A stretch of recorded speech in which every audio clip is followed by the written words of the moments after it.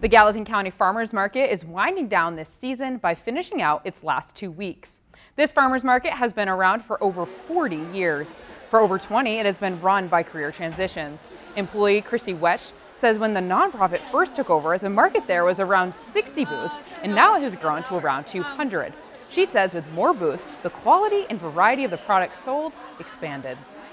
I think more people demand more things like organic vegetables, or, locally grown, or we have authors, and so I think that the growth of the community not only grows this physically, but also challenges people to really produce some wonderful stuff.